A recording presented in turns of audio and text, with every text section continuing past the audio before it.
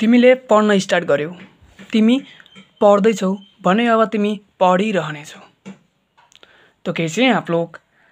आज का भिडियो में हामी क्लास 12बाट मैथमेटिक्सको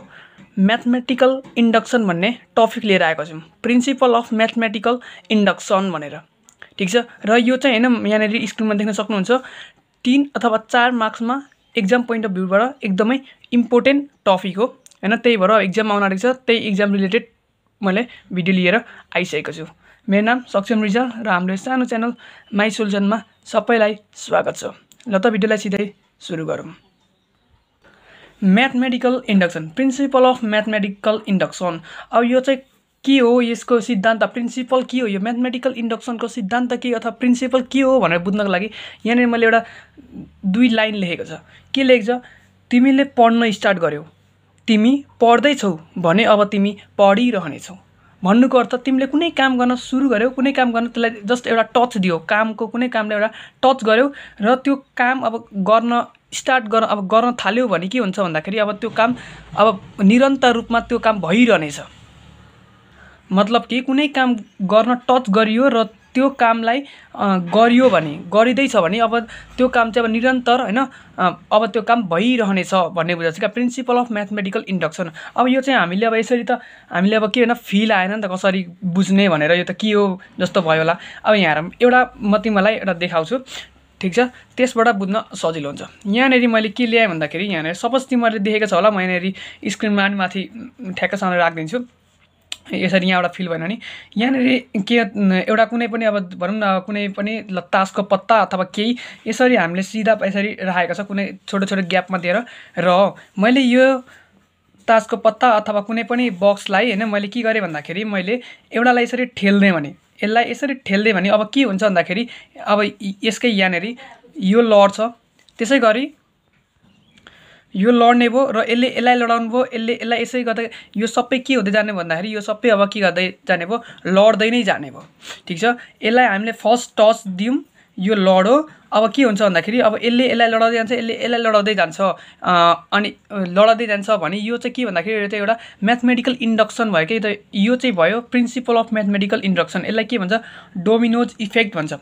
ठीक छ, डोमिनोज इफेक्ट भन्छ। यो एउटा सर्टेन ग्याप छ, यो दुईटाको यहाँनेरि एउटा सर्टेन ग्याप छ। यो ग्यापमा राखेको कुनै पनि अब्जेक्टलाई यसरी हामीले ठेल्दै गयौँ भने हामीले देखेको छौँ, धेरै भिडियोहरुमा पनि देखेको छ हैन। राख्दै गयौँ भने के हुन्छ भन्दाखेरि एकले अर्कोलाई लडाउँदै जान्छ र यो निरन्तर यो जबसम्म टुङ्गिदैन तबसम्म यो निरन्तर गइरहेको छ।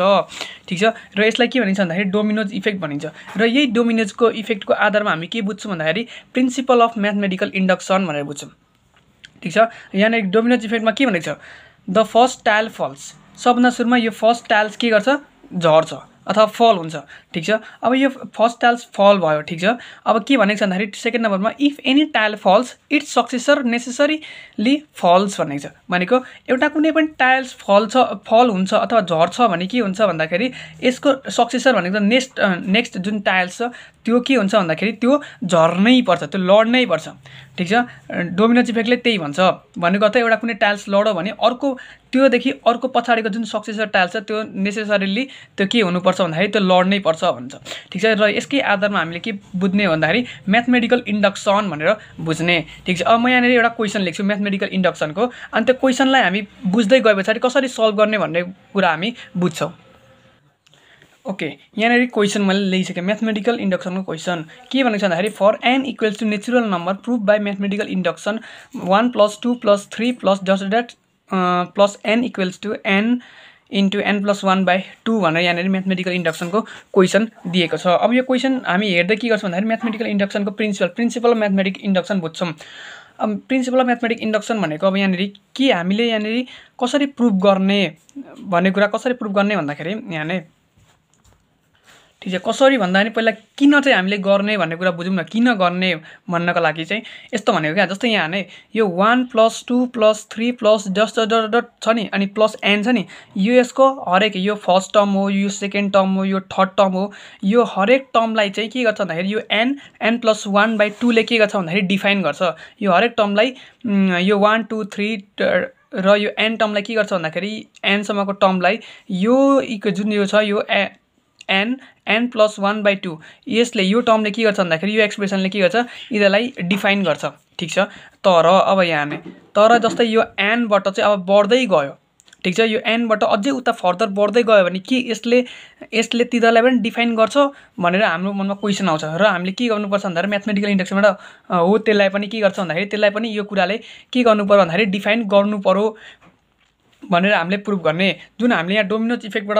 बढेको थियौँ के भनेको छ भन्दाखेरि जस्तै एउटा कुनै टाइल्स फल हुन्छ र यसले यसलाई लडाउँछ ठीक छ यसले यसलाई लडाउँछ यसले यसलाई लडाउँछ यसले यसलाई लडाउँछ यसले यसलाई लडाउँछ अनि हामीले यहाँ सेकेन्डमा के भनेको छ if any tile falls it's successor necessarily falls भनेको छ नि त भनेपछि यो टाइल फल्स भइसके पछाडि यसको जुन सक्सेसर टाइल्स छ जुन यता छैन मतलब यहाँ त देखाएको छैन जुन यसको सक्सेसर टाइल्स पनि फल हुन्छ भनेर हामीले देखाउनु पर्छ क्या यो सक्सेसर टाइल्स पनि यसको जस्तै यो n टर्म भयो अरे ल यो 1 थियो अरे यो 2 थियो अरे 3 अनि प्लस डट डट डट थियो अरे अनि यो n जुन छ यो n टाइल्स थियो अरे यो n टाइल्स फल हुँदाखेरि अब अर्को जुन यताबाट आउने टाइल्स के हुन्छ n प्लस 1 टाइल हुन्छ कि हुँदैन हो यो n प्लस 1 टाइल्स पनि के हुन्छ फल हुनु पर्यो भनेर हामीले देखाउनु पर्यो फल्स हुन्छ भनेर देखाउनु पर्यो र त्यसै अनुसारले हामीले यहाँबाट म्याथमेटिकल इन्डक्सनबाट त्यही नै हामी प्रुभ गर्छौँ हो यसले चाहिँ यो जुन यो छ रिलेसन यसले चाहिँ n प्लस 1 लाई पनि डिफाइन गर्छ भनेर हामीले के गर्ने देखाउने अब सुरु गरौँ ल सोल्युसनबाट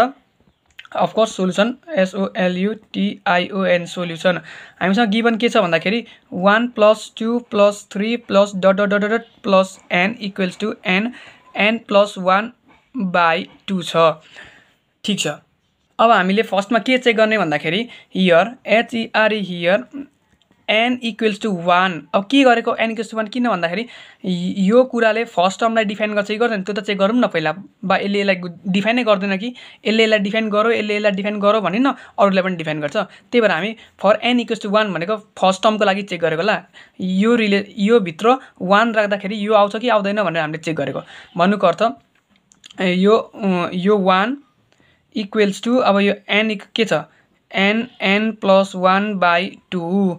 अब इक्वल्स टु n को ठाउँमा हामीले 1 राख्ने भनेको हो भने पछाडि 1 प्लस 1/2 इक्वल्स टु 1 इन्टु 2/2 भनेको के हो 1 इन्टु 2/2 भनेको कति हो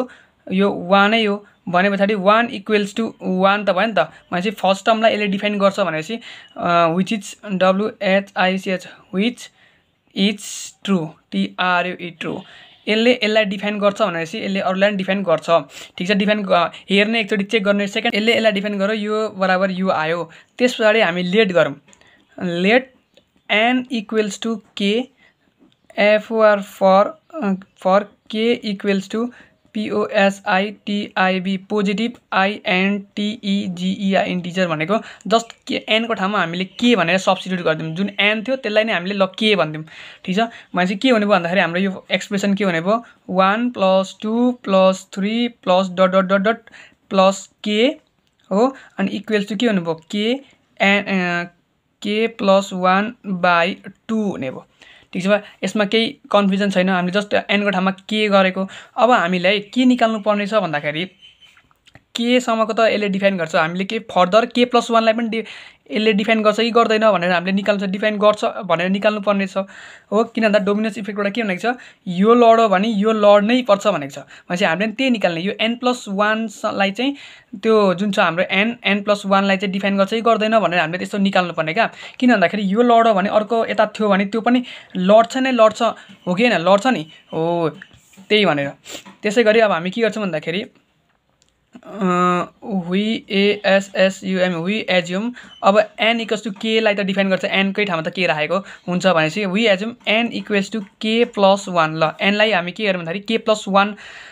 राख्दिउँ भनेपछि के हुने रहेछ भन्दाखेरि 1 + 2 + 3 + dot dot dot plus k अनि प्लस हामीले k + 1 यो देखि अझै एक स्टेपलाई पनि चेक गरेको k + 1 भयो k + 1 k पछाडि k + 1 त आउँछ नि k + 2 हुँदै यसरी जाने हो इक्वल्स टु अब के हुने भयो k + 1 इक्वल्स टु के हुने भयो भन्दाखेरि यहाँ देखि यहाँसम्मको टोटल लाई केले डिफाइन गर्छ भन्दाखेरि यहाँ देखि यहाँसम्मको समलाई केले डिफाइन गर्छ यहाँ देखि यहाँसम्मको समलाई केले डिफाइन गर्छ भन्दाखेरि यहाँ देखि यहाँसम्मको समलाई केले डिफाइन गर्छ यसले डिफाइन गर्छ हो कि हैन यहाँ चेक गरौँ ल यी फर्स्ट र सेकेन्ड टर्मलाई चेक गरौँ न मतलब सेकेन्ड टर्म भनेको कति आउँछ फर्स्ट र सेकेन्ड टर्म जोड्दा कति आउँछ 3 आउँछ नि त हैन फर्स्ट र सेकेन्ड टर्म जोड्दा कति आउने भयो 3 आउने भयो भनेपछि यो 3 यहाँनेरि आउँछ कि यहाँ 2 राख्दाखेरि 2 + 1 3 3 to the 6 2 डिभाइड बाइ 3 कति हुन्छ 2 डिभाइड बाइ 6 कति 6 डिभाइड बाइ 2 कति हुन्छ 3 आउँछ भनेपछि यहाँ यति दुईटाको सम 3 हो अब यो 3 सम्मको सम कति हुन्छ 3 + 2 + 1 5 6 आउँछ कि आउँदैन 3 + 1 4 4 3 जा 12 12 डिभाइड बाइ 6 कति हुन्छ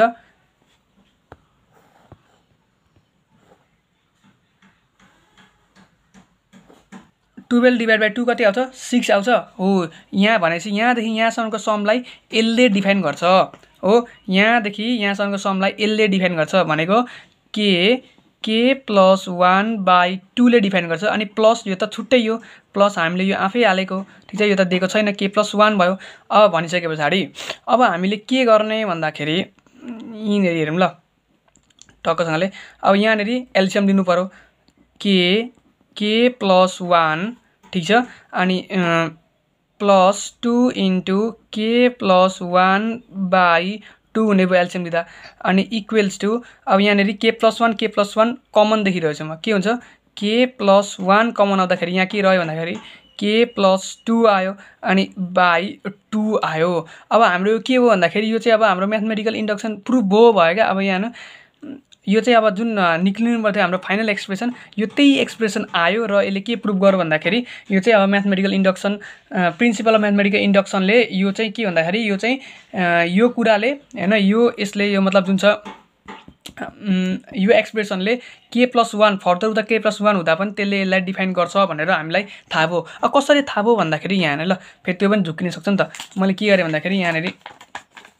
ठीक छ यहाँ देखाइदिए के आयो भन्दाखेरि हाम्रो k + 1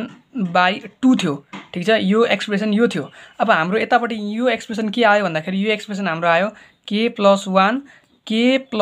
2 बाइ 2 आयो भन्नुको त के चाहिँ आएको भन्दाखेरि जुन छ नि यो एक्सप्रेसन र यो एक्सप्रेसनसँग कम्पेयर गर्दा के निक्लिन्छ भन्दाखेरि यो एक्सप्रेसनलाई अझै म यसरी लेख्न सक्छु नि k + 1 अनि k + 1 अनि +1 लेख्न सक्छु कि सक्दिनँ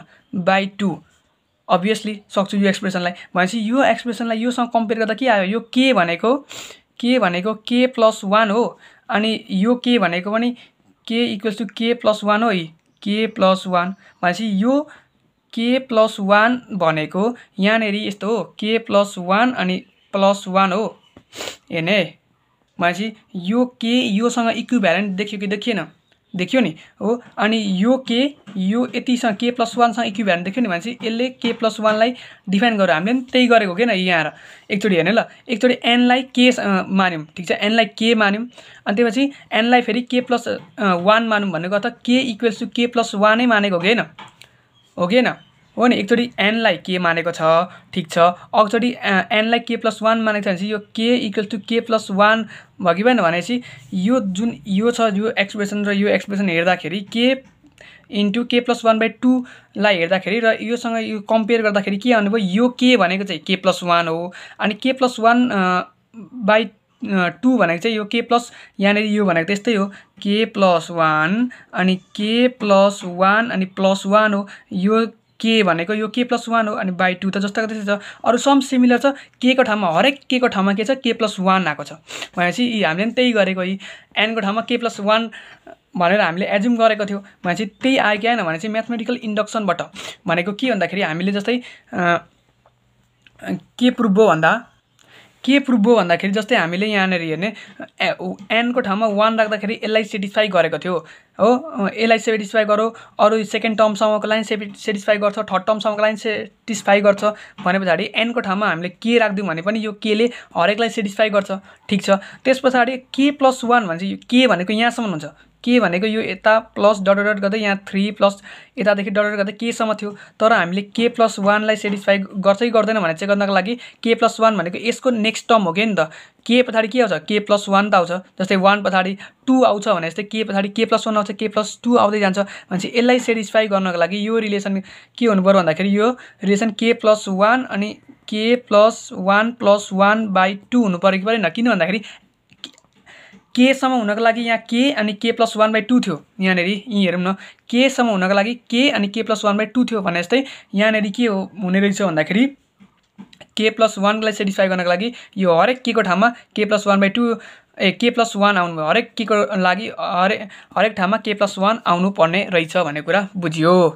र अब हामीले यसबाट के पनि थाहा हुन्छ भन्दाखेरि यसबाट थाहा हुने कुरामा भनिदिन्छु ल कसरी ट्रिक सिकाइन्छु ल जस्तै तिमीलाई कुनै क्वेशन यसरी दिएको छ अरे डट डट डट डट अनि प्लस अब के दिएको हुन्छ डट डट प्लस अनि जस्तै दिएको थियो अरे सपोज दिएको थियो अरे ल k + 1 को होल जस्तै यस्तो हैन ल के दिएको थियो अरे यसरी के दिएको थियो अरे अनि यिनीहरू सबै कुरालाई चाहिँ केले डिफाइन मैले एक्जाम्पल लेट मात्र गरेको जस्तै यसरी डट डट डट अनि प्लस अनि यसरी नै एन दिएको छ अनि यसलाई चाहिँ केले यिनीहरूलाई चाहिँ केले डिफाइन गर्थ्यो अरे सपोज यस्तोले डिफाइन गर्थ्यो अरे k को स्क्वायर अनि प्लस k + 1 को होल स्क्वायर यस्तो कुराले डिफाइन गर्थ्यो अरे यसलाई मैले त्यतिकै मात्र लेखिदिएको ल यसलाई डिफाइन गर्थ्यो अरे अब तिमीले के गर्ने भन्दाखेरि जुन अब तिमीले के गर्छौ सुरुमा n = k गर्छौ अघि मैले भने जस्तै त्यसपछि यही कुरालाई हरेक ठाउँमा k राखेर गर्दिन्छौ यहाँ n हुन्छ है यहाँ मैले n लेखेको छ नि त भनेपछि अब के हुने भयो त dot dot plus k = k² plus n k + 1 को होल स्क्वायर भनेर लेखिदिन्छौ अनि जस्तै अब n = k + 1 हुँदाखेरि के भन्छौ भन्दाखेरि डट डट प्लस k अनि प्लस k + 1 भन्छौ हो अनि यहाँदेखि यहाँसम्मको लागि के लेख्छौ यो लेख्छौ k² प्लस जस्तै k + 1 को होल स्क्वायर अनि प्लस यही लेख्ने हो k + 1 अब यति निकालिसके पछाडि हाम्रो फाइनल एक्सप्रेसन चाहिँ के निक्लिनु पर्यो भन्दाखेरि अब तिमीलाई पहिल्यै थाहा हुनु पर्यो क्या हामीले फाइनल एक्सप्रेसन के निकाल्नु पर्यो भन्दाखेरि जस्तै यो थियो नि त हाम्रो यो एक्सप्रेसन छ यो एक्सप्रेसन हरेक एक्सप्रेसनमा k + 1 निकालिराख्ने क्या आफैले गर्नुभन्दा यति गरिसके पछाडि हामीले के चाहिँ निकाल्नु पर्ने भन्दाखेरि हामीले k + 1 को होल स्क्वायर निकाल्नु पर्ने अनि प्लस जस्तै यो के छ यो k + 1 अनि प्लस 1 को होल स्क्वायर निकाल्नु पर्ने हामीले यति चाहिँ फाइनल एक्सप्रेसन हाम्रो यति निक्लियो भने मात्र हाम्रो प्रुफ हुन्छ भनेर थाहा हुनु पर्यो क्या जस्तै अघिको केसमा के थियो भन्दाखेरि अघिको केसमा n + 1/2 थियो भनेपछि हामीले के निकालेका थियौं यो n को ठाउँमा n + 1 निकालेको थियौं अनि यहाँ के थियो n + 1 + 1/2 निक्लेको थियो नि त भनेपछि हामीले सुरुमै थाहा हुन्छ कि हामीले एन्सर चाहिँ के निकाल्ने वाला छौं भनेर हामीलाई सुरुमै थाहा हुन्छ अनि सुरुमै थाहा भएपछि प्रोसेस त त्यही अनुसारले मिलाउँदै गएपछि लास्टमा त्यो पनि मिल्ने गर्छ ठीक छ र यति भन्दाखेरि आई थिंक सबैले बुझ्यो होला त्यस्तो गाह्रो सिम्पल मतलब त्यस्तो गाह्रो अप्ठ्यारो केही पनि छैन हैन जस्ट के बुझ्नु पर्यो भन्दाखेरि तिमीले पढ्न स्टार्ट गर्यौ तिमी पढ्दैछौ भने तिमी अब पढिरहनेछौ कुनै काम गर्न सुरु गर्यौ तिमी हिन्न स्टार्ट गर्यौ तिमी हिँड्दैछौ भने अब तिमी हिँडिरहनेछौ मतलब यति बुझ्नु पर्यो भनेको डोमिनोज इफेक्ट जस्तै क्या डोमिनोज इफेक्ट जस्तै तिमीले काम सुरु गर्यौ यसलाई एकचोटी हान्देऊ अब यो के हुँदैछ यसलाई ठोक्दैछ यसलाई हान्दैछ र यो लड्दैछ भने अब यो निरन्तर रूपमा लडिरहनेछ ठीक छ त्यति कुरा बुझ्ने त्यही भएर चाहिँ जस्तै एउटा यो लड एन टर्म लड्यो भने यसले अर्को सक्सेस आफ्नो सक्सेसरलाई लडाउँछ भन्ने कुरा बुझ्ने त्यसबाट त्यही कन्सेप्टबाट यति कुरा बुझ्न सजिलो हुन्छ जस्तो मैले यसलाई यो म्याथमेटिकल यो प्रिन्सिपल अफ इन्डक्सन यो डोमिनोज इफेक्टसँग एकदम रिलेटेड छ सो आजको भिडियो कस्तो लाग्यो भिडियो बारे केही सल्लाह सुझाव केही छ भने कमेन्ट बक्समा लेखिदिनु मन पर्यो भने साथीहरुलाई शेयर गर्नु र यस्तै नयाँ भिडियोहरु आउने नै गर्छ keep watching keep learning and stay safe आफ्नो हेल्थको चाहिँ ध्यान राख्नु धन्यवाद